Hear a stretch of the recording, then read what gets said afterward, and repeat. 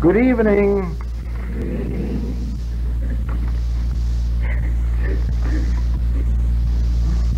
In entering a meditation, it is wisdom to find a comfortable position. For us, it has been found that a position where we sit erect, with feet on the floor and hands or arms in the lap or on the table, enables us to keep the body out of our thought. And then we're ready for the meditation. And either turn within and ask for the subject of your meditation, or if one does not readily come through, you may take a subject of your own choosing. And in our lesson last night, it was given to us that we have dominion over our lives, and that there is a way of preventing most, in fact nearly all, of the world's discords from acting upon us. And in this meditation, you will see the principle that enables us to come to that state of consciousness. Let us admit, first of all, that I have a body. Now this is you, of course. You are saying, I have a body, and I'm saying, I have a body. I have a body, and this body is mine.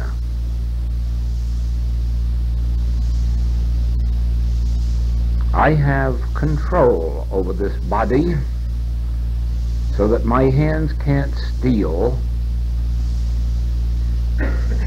my feet can't run away,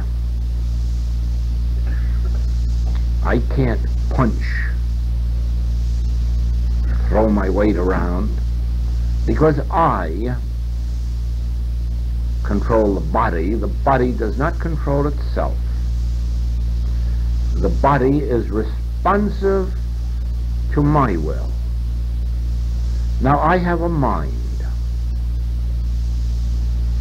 and I do not permit my mind to think thoughts that come to it from the external world. I wish to use my mind to think my own thoughts. I wish to have as much control over my mind as I have over my body. I cannot waste energy letting my mind wander into idle subjects, for the mind is an instrument, and it must be kept in as good a condition as the body. Now I do not turn my body over to someone else, neither do I turn my mind over to anyone else. I don't turn my body over to the world at large, and I don't turn my mind over to the world at large. God gave me this mind, and God gave me this body, and I have dominion, God-given dominion, over mind and body, so that nothing can in any wise enter my mind to violate my integrity, to cause distress, or sin, or disease, or lack, or limitation. I am always at the back of me, thinking my thoughts through my mind and governing my body through my mind. I do not deliver my mind to another to work on. And I have learned that there is a silent, universal mind action, mesmerism, hypnotism, or malpractice, which uses the mind of an individual to inform the individual that there is infection or contagion or unemployment or a depression or bad weather. But now I take this mind and realize that it is my mind, a God-given mind for my use and not the world's. Therefore, I am not subject to the world's beliefs or the world's thoughts. I am not subject to the world's ambitions or lusts or malpractices. I am not subject to the world's ignorance or fears. For I and the Father are one, and all that the Father hath is mine, and I receive my guidance, my direction, my life, my law from God. And the will of God is done in me, in my mind and in my body. The law of God operates in me, in my mind and in my body, and I am subject only to the laws of God in mind and body. From within, which is the kingdom of God, from the kingdom of God within me, I receive divine impartations through my mind, governing my body and my home and my business. My home, my business, my art, my profession, these are all encompassed within me, and they are not subject to world beliefs. They are not subject to world malpractice. They are not subject to man whose breath is in his nostril, for they are embodied within me, and I have God-given jurisdiction over mind and body, over home and family, over business, art, profession, whatever my interest may be. I am not acted upon by outside influences, but the kingdom of God flows out from within me and acts as a law of good unto my mind and body and business, unto my home and health, unto my business and art or whatnot. All jurisdiction comes from God, flows through me unto my world, my affairs. God is the governing agent, leading, directing, guiding, feeding, sustaining, maintaining, and all of this from within me. And therefore I do not lend my mind or body to any outside malpractice, to any outside beliefs of a universal or personal nature. I and my Father are one is the basis of this meditation, and all that the Father hath is mine. The place whereon I stand is holy ground. Thou seest me, thou seest the Father that sent me, for I and the Father are one. Now you see that that would be a meditation, and because that is a conscious activity of your consciousness, it becomes the law unto you. Unfortunately, world mesmerism is so great that you will undoubtedly feel the need to meditate again this afternoon or tonight or tomorrow morning. And you will not, of course, repeat that particular meditation or that form of meditation, but some other subject will come up and you will meditate on some other subject. For instance, one of the most fascinating subjects that will ever come up in your experience in your spiritual life will be that of human relationships. That is, your relationships within your family, your relationships within your community, your relationships within your business, and ultimately as a citizen of the world. And therefore, sooner or later, you will have to know the specific spiritual truth about relationships. Now, my experience in that direction will be found summed up in the chapter Love Thy Neighbor in the book Practicing the Presence, and in the chapter Relationship of Oneness in the Art of Spiritual Healing. And just briefly, it goes like this. Since there is but one selfhood, one infinite divine self, one life, one mind, one being, the I, or selfhood of me, is the I, or selfhood of you, of every member of my family, of every member of my business, of every member of my community. So that what I do unto you, I am doing unto myself. And all of my conduct has to be based on that. Any injustice I do to another is done unto me, for there is but one me, there is but one I, there is but one divine self, and that is yourself. And the love that I can express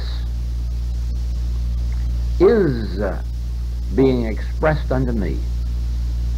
It might seem that I am doing it unto you, but in the end it is coming back unto me, because there is a spiritual law which says, cast thy bread upon the waters. And why does it say that? Because no bread can come back to you except that which you cast on the waters. Because every scrap of bread that's on the waters was put there by someone, and it's earmarked for return to them. And you can only get your fingers burnt trying to take somebody else's bread. Cast your bread upon the waters, and you will find that that which you send forth unto another is that which rebounds unto you.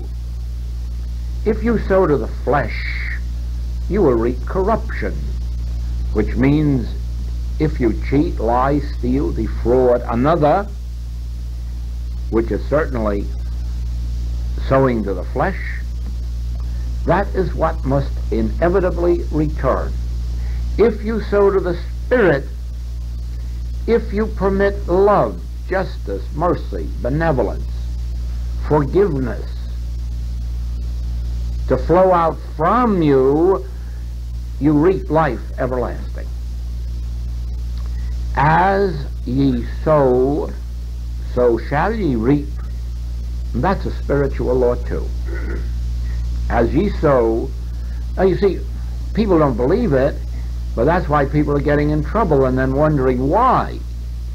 And they never stop to think that they have just been in church repeating that as ye sow, so shall ye reap, accepting that law for themselves, putting it around their neck and then pulling the rope. Because it is true that whatever law you accept becomes the law unto you.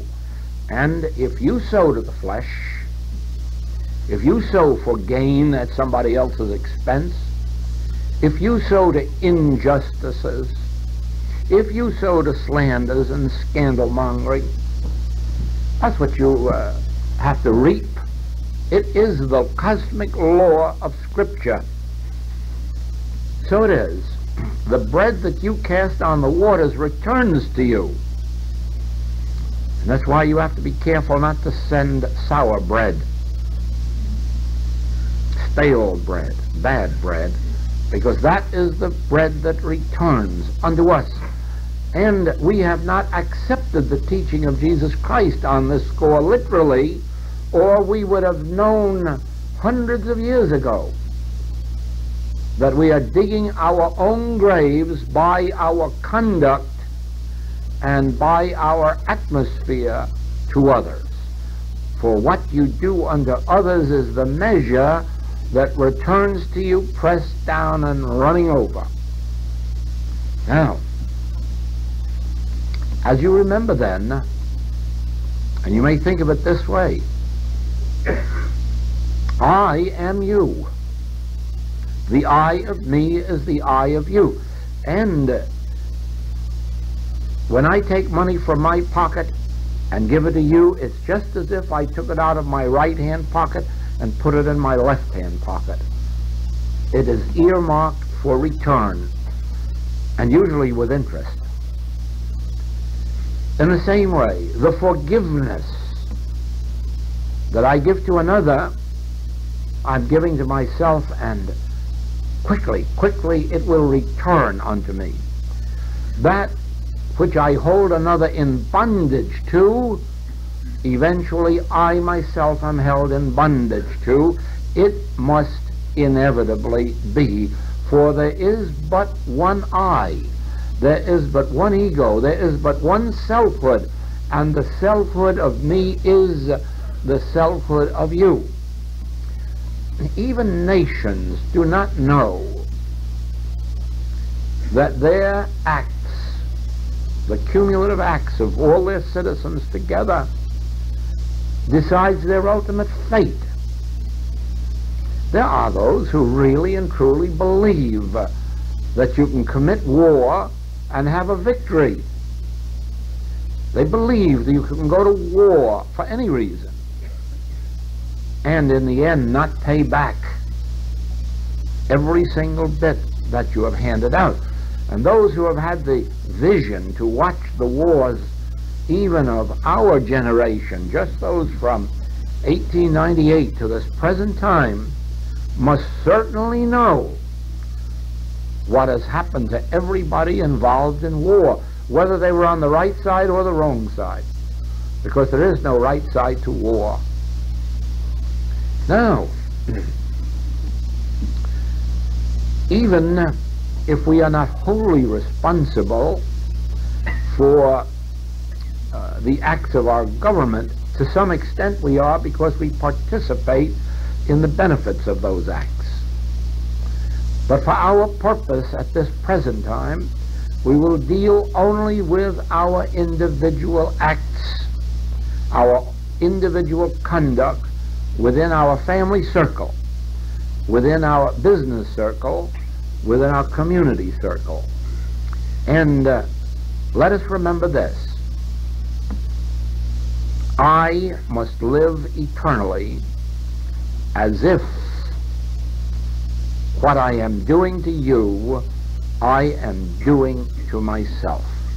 And if I do not keep that in mind, sooner or later I will be led astray by thinking that I can benefit at your expense, that you can benefit at someone else's expense. And so it goes in an endless circle. Therefore, it is a wonderful thing, at least once a day, to have a few minutes of meditation on this subject. I.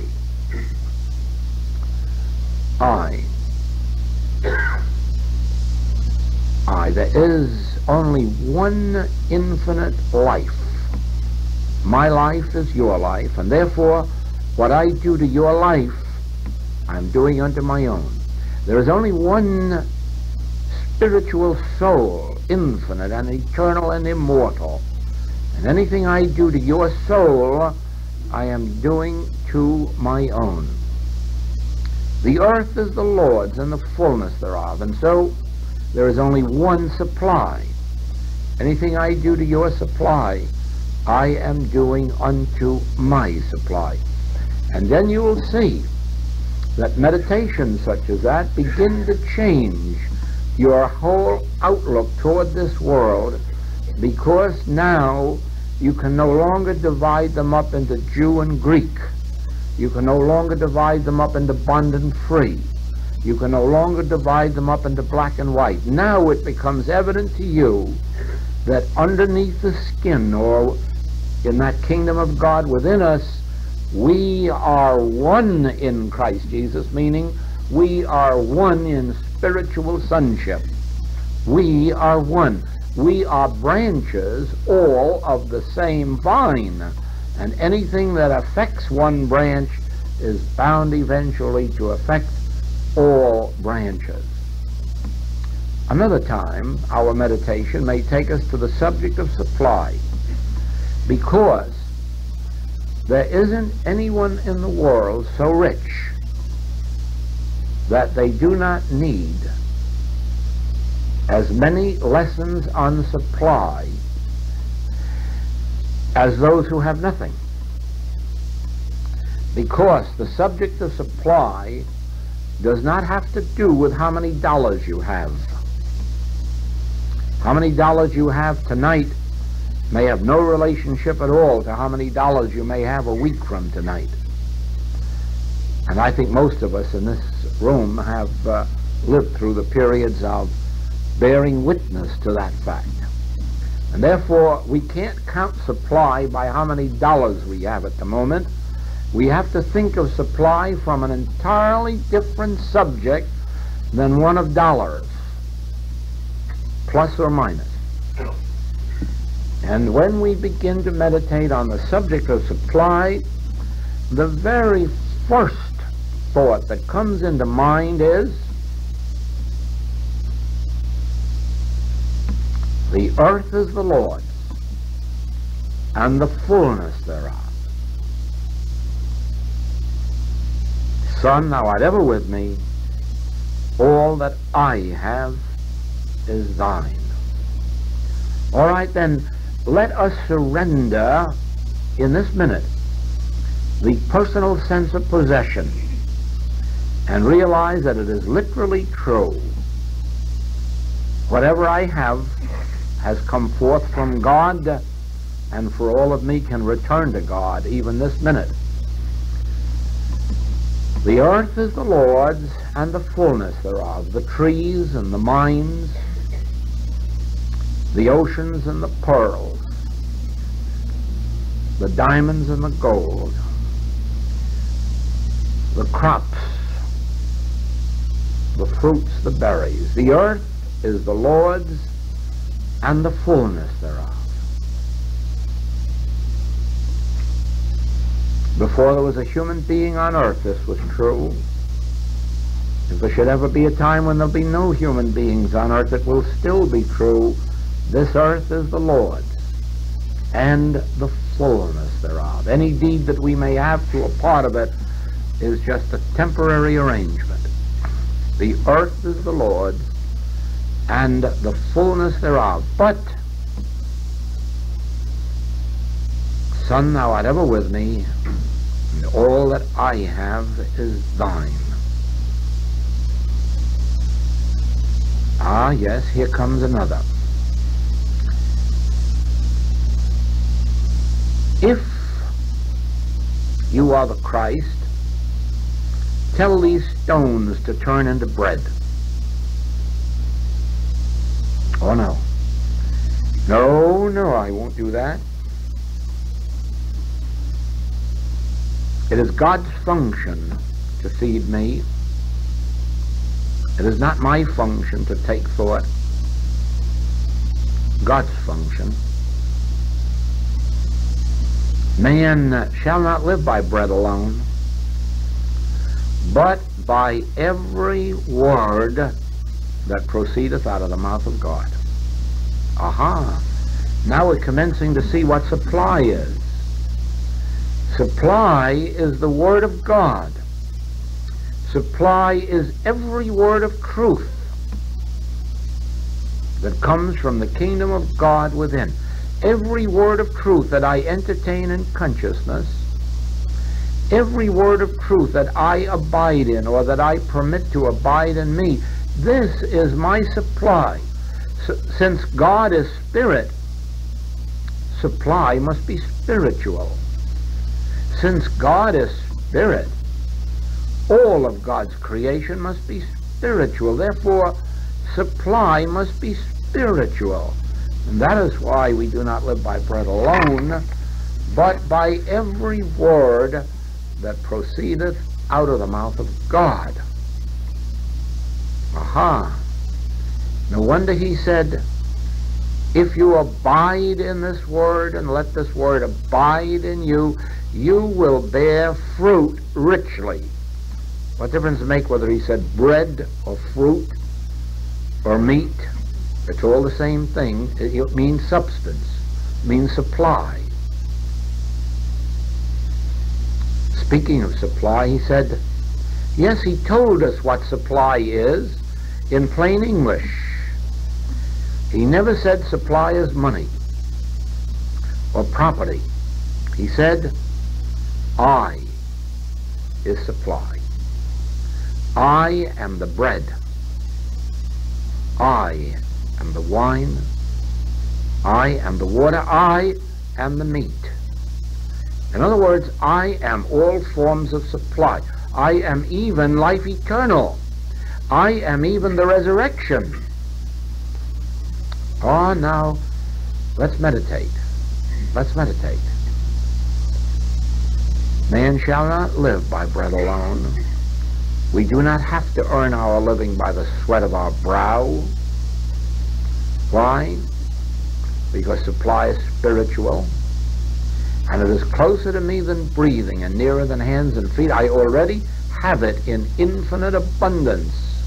How can I say that? Because I can say I.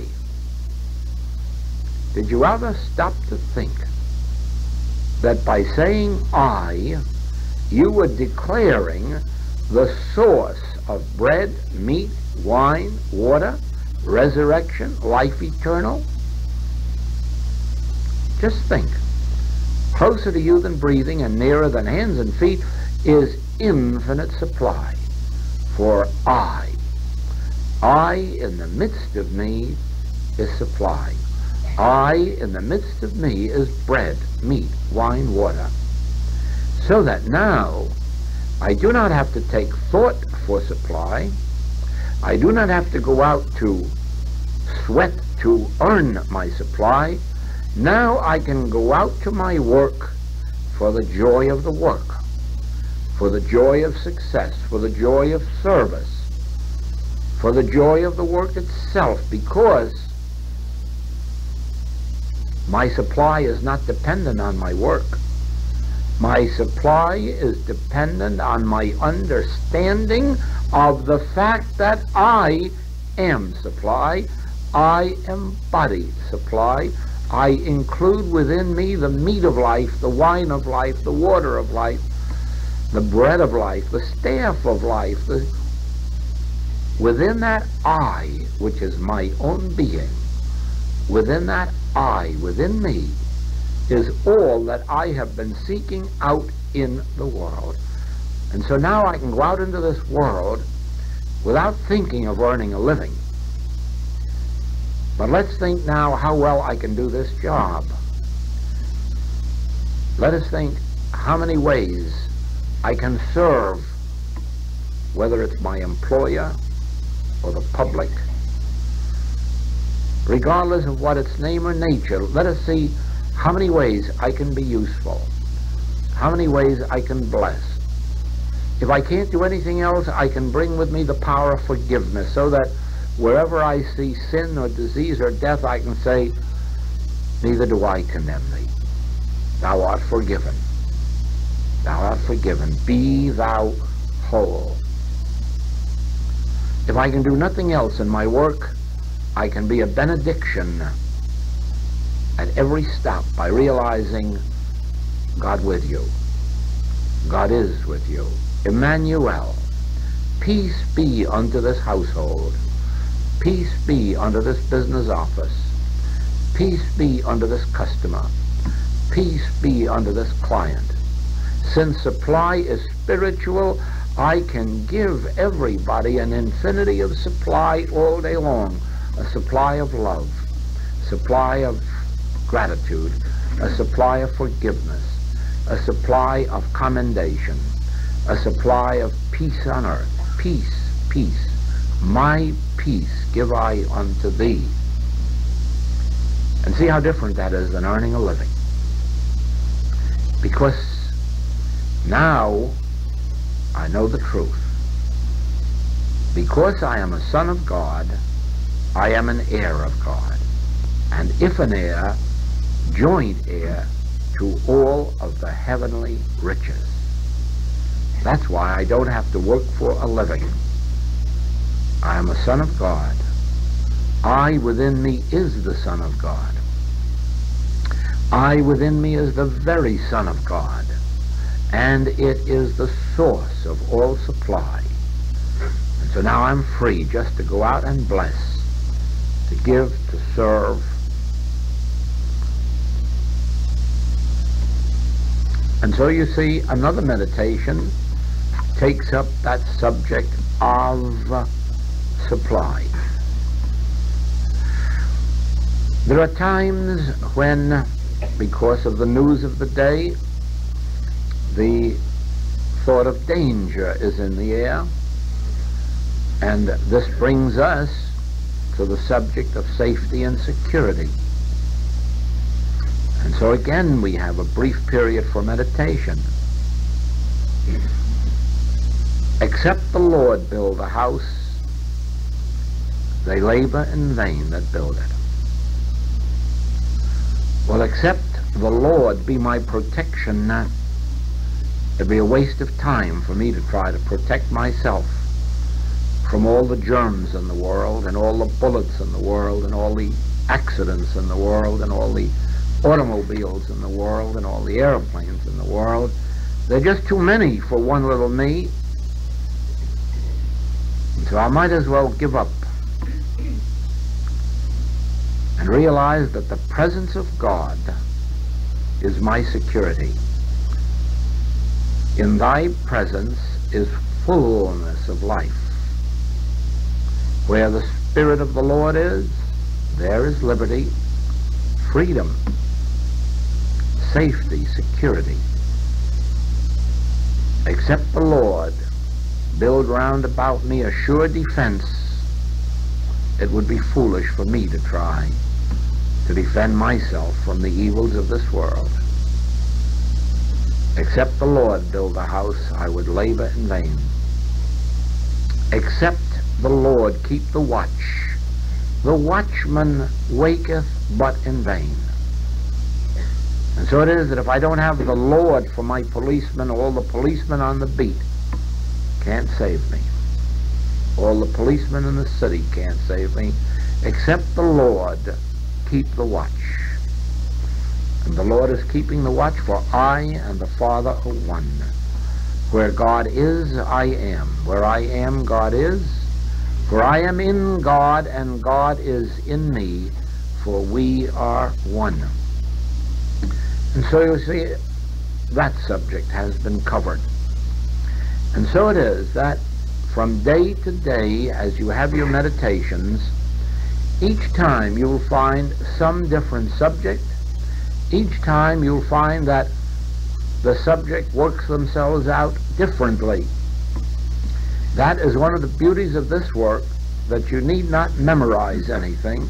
In fact, memorizing things is very harmful, very, because you would be depending on a broken reed if you depend on anything that you remember.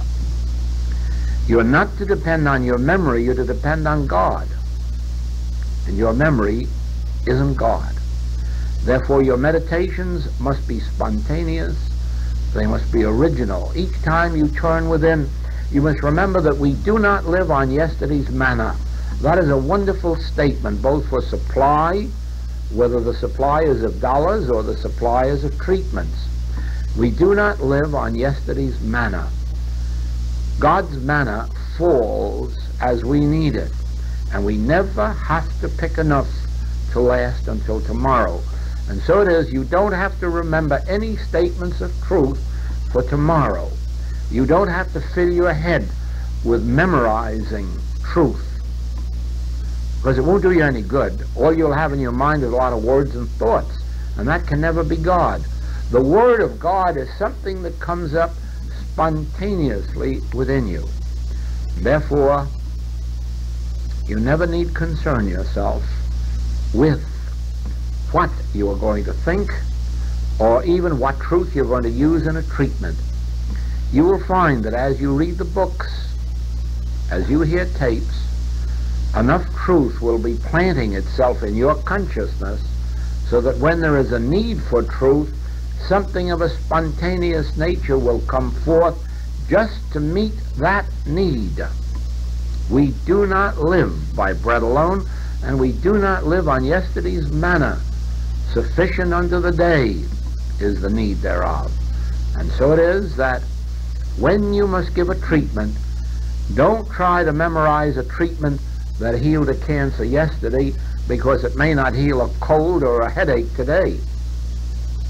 Don't try to memorize a treatment that brought somebody employment today, because it may not bring them a farthing tomorrow. But as you turn to the Father within, you have an infinite storehouse. And then what comes through spontaneously is the Word of God. Never forget this, because it's important. If you had to sit in a class and listen to a lot of made-up statements or made-up treatments or made-up meditations or remembered classes from last year or the year before, you'd weary of it. In fact, you wouldn't be attracted to it. It is only the spontaneity of God that can hold us. And so it is that it is only the spontaneity of God that can meet our need. The Word of God is quick and sharp. And when He uttereth His voice, the earth melteth. And now let me show you a principle. If I could recite all of the truth that's in the Bible and in all the metaphysical writings, that wouldn't be God uttering His voice. That would just be me parroting. And there's no spiritual power in parroted statements of truth. It has to be the Word of God that He utters, not you, not me. When He uttereth His voice, the earth melteth. So if you're going to give a treatment, sit down, close your eyes, and turn to the Father within. Speak, Lord, thy servant heareth. Now, you may give a treatment yourself of whatever truth you know, but don't stop there. Don't feel that that's the treatment, because it isn't. That is only the preparation for the treatment. The treatment is when you are through with your particular uttering of truth, and then can say, speak, Lord, thy servant heareth. I've had my say, now you have yours. And you can listen. Be still. And then wait for something to come through from within. It doesn't have to be a message. It can just be a deep breath. It can just be a feeling of release. It can be a weight dropping from the shoulders. It makes no difference how it comes. You will know when it comes. Then you can say, ah, He uttered His voice. Now the error will melt. As a matter of fact, sometimes it does instantaneously, sometimes it doesn't, and you'll get a call later and you may have to repeat it. But it's always the same thing, even if you have to stay on the case a year. Always remember that the object is to let your treatment carry you as far as it will, and then wait and see if you can't wait for God to utter his voice. For when he uttereth his voice, the earth melteth. His word is strong and powerful and instantaneous.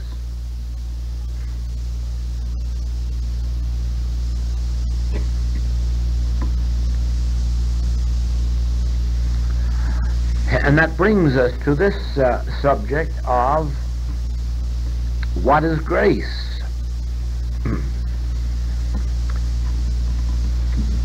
Grace is that which comes into our experience, not because we've earned it, not because we're worthy of it, not because we're deserving of it.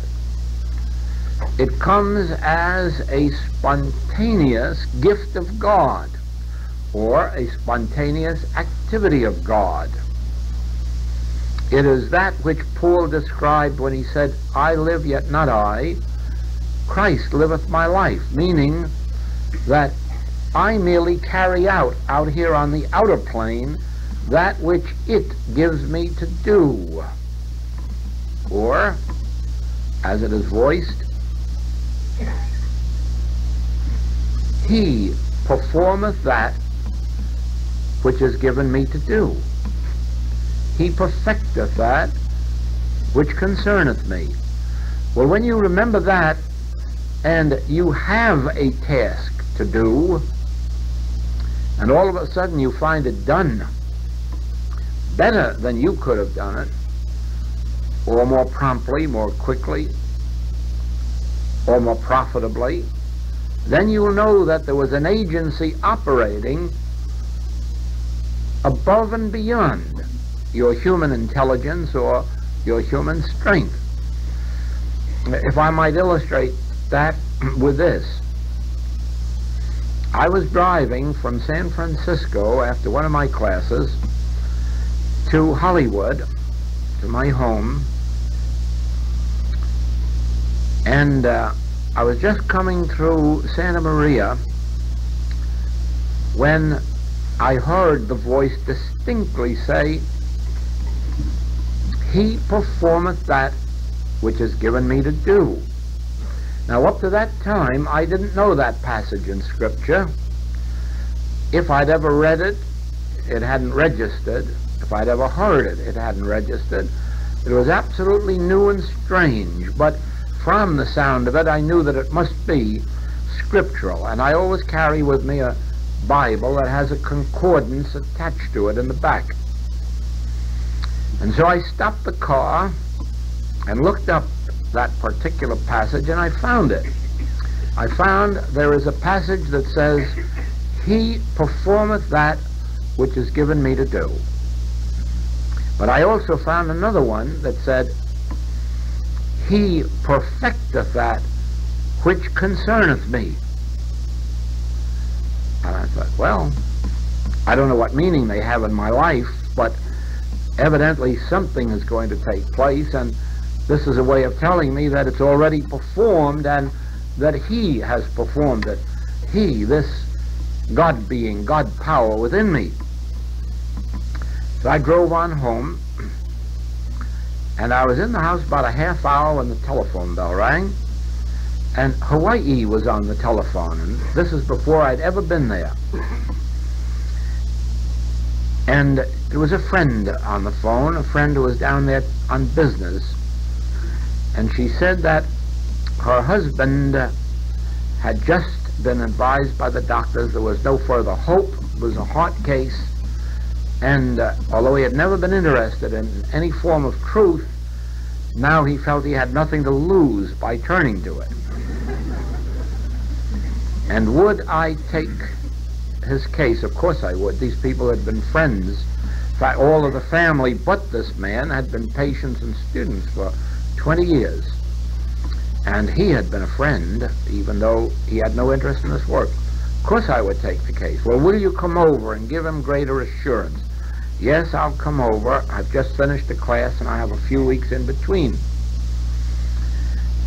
And then she told me that they would see that my transportation reached me and I would go. Well, on the morning that my transportation reached me, a cablegram came from one of the other islands in Hawaii saying, "We have just found your books. Do you ever come to Hawaii? We would like to have instruction." Well, you know, I commenced to smile then. I can commence to see this. He performeth that which is given me to do. It looked as if I was going over there to a ready-made opportunity, and it so happened because when I got there, this man was at the boat to meet me. And a woman had been brought over from one of the other islands. Within a few weeks, she had her healing. And as a result of those two healings, my work in Hawaii began. And when it was all over, it was so evident how little I had to do with those healings. All I had to do was be obedient and go. But he had gone before, the presence had gone before to make the crooked places straight. And believe it or not, on that trip I was invited to talk for unity. And before I left there, I had an invitation to come back and spend 2 months with Unity as their minister. That was the beginning of a tremendous activity. And it all came with no conscious thought, desire, or will on my part, because Hawaii was as far away from my thought at that time as Timbuktu is at this time.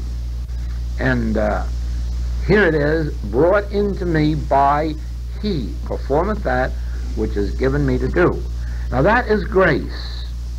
I didn't have to earn, I didn't have to sweat, I didn't have to plan or plot, I didn't have to sit up nights to heal. I had only to be obedient and let that presence or power go before me to prepare a place for me and to make the crooked places straight and to do the healing work.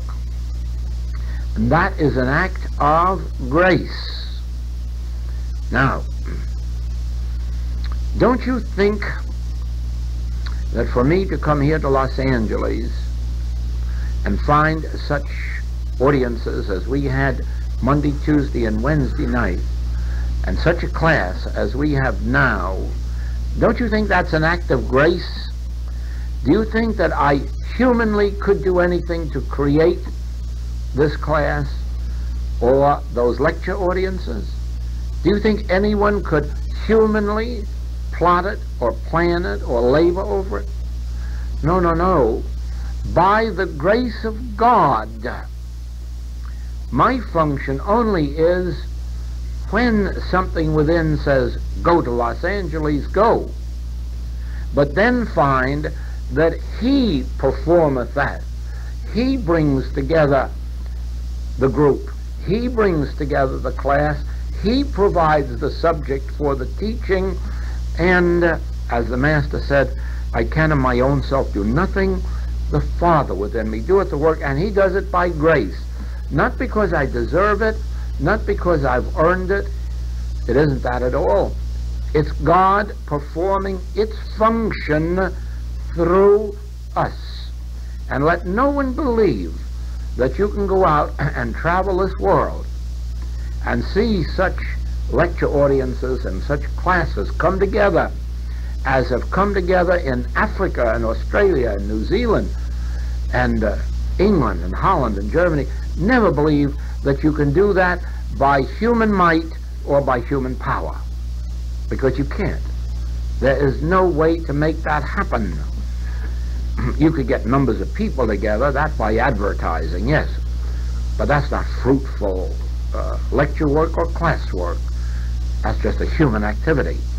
But such works as we have witnessed, this is the grace of God. And so it is when you begin to realize in your business that business begins to come to you that you yourself had made no human effort to get, or a bigger volume than you yourself had thought possible, or that ideas came to you out of the blue, then you begin to understand the nature of grace. Now, where does grace take place? Grace takes place where you prepare for it. In other words,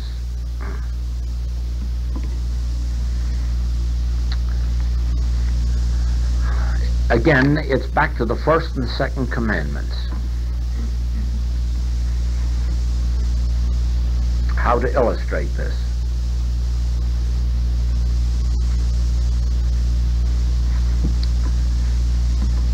If we have a desire to know God aright, whom to know aright is life eternal, and if we devote our energies to seeking to know God aright, eventually we not only come to know God aright, but we find that all these things have been added unto us. Now, we weren't thinking about the things, we weren't thinking about the demonstrations, we weren't thinking about places and persons. Our whole mind was stayed on God. We were seeking to know Him aright, and then all these things were added. And they came because the moment we came into the presence, we found that in Thy presence is fullness. The minute we attained the presence, the fullness was there. That is why we have as one of our subjects, demonstrate God, not things. The very moment you think that you can use God as a means to attaining something, you're cutting yourself off from grace. Even if you attain it, you'll work hard for it, because there's no room for grace. It is only as we seek and attain the consciousness of the presence of God that that presence goes before us and draws all things to us. There is no way really of using God to attain our purposes. And we lose the demonstration of grace when we think that here is me and there is God and here is my demonstration, whether it's home or companionship or supply. And if we think that we can go to God and get this, we haven't even started in the kindergarten of a spiritual teaching. Because the secret is this: there is no me and God, and there is no God and supply, or God and companionship, or God and safety. Those things only exist in fiction. The story that they exist began in the pagan days, and it just has been perpetuated. Now, this is the truth. You can't go to God, for I and the Father are already one, right here. So there's no place to go, and there's no one to go to. I and the Father are one. Thou seest me, thou seest the Father that sent me, for I and the Father are one, and all that I, God, am is mine.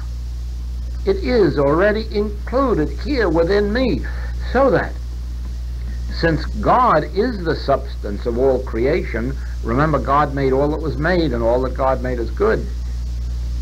God and His creation is one.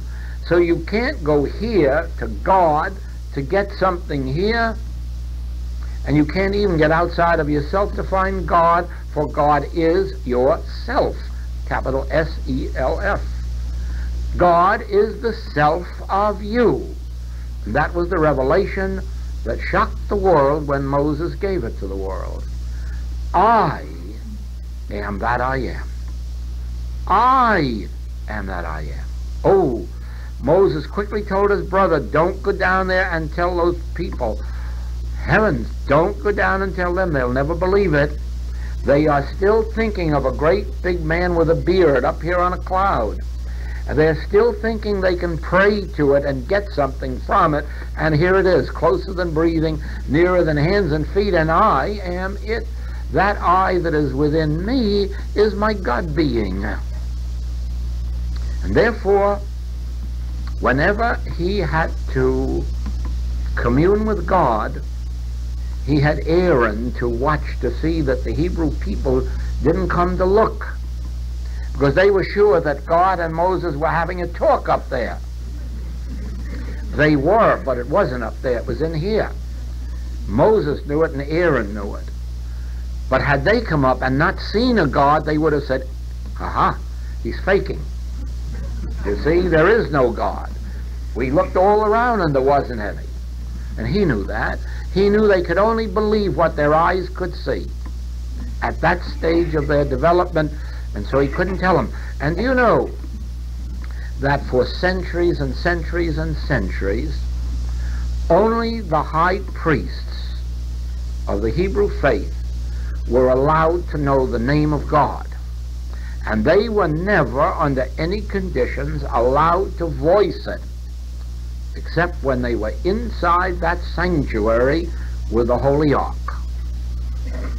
And that's why the Hebrew people never discovered the name of God. Now, Jesus Christ, as it is now being revealed, was crucified because he decided to go out and tell the truth to the people. He told them for the first time since Moses, I am he. I, the Father within you, am he. My Father and your Father is within you. Not up there, not in holy mountains to be worshipped, not even in holy temples to be worshipped, but neither low here and neither low here, within you. Well, that was betraying the secrets of the Hebrew hierarchy. And he was crucified for telling it to them, but by the grace of John, it got into print. Now, at least it got into manuscript form. Every mystic who has ever lived, from records that we think of as 3,000 to 4,000 BC, up to this present time, every mystic has received the same revelation.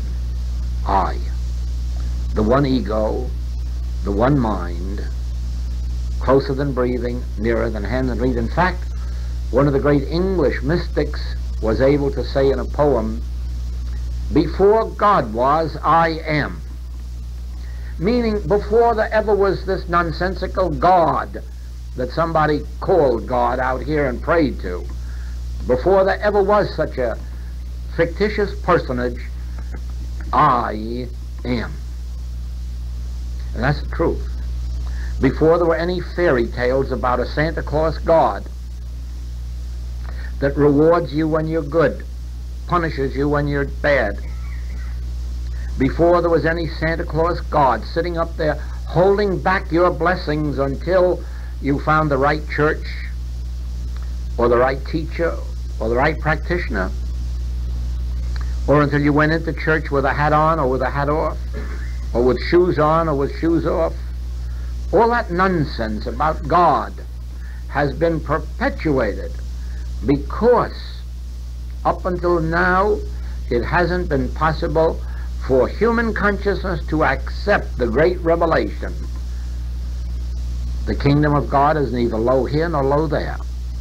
No longer shall you pray in holy mountains, nor yet in Jerusalem, for the kingdom of God is within you. Do not pray to be seen of men, but when you pray, enter the sanctuary of your spirit. Enter the secret place within yourself, the secret place of the Most High, and the God that seeth in secret will reward you openly.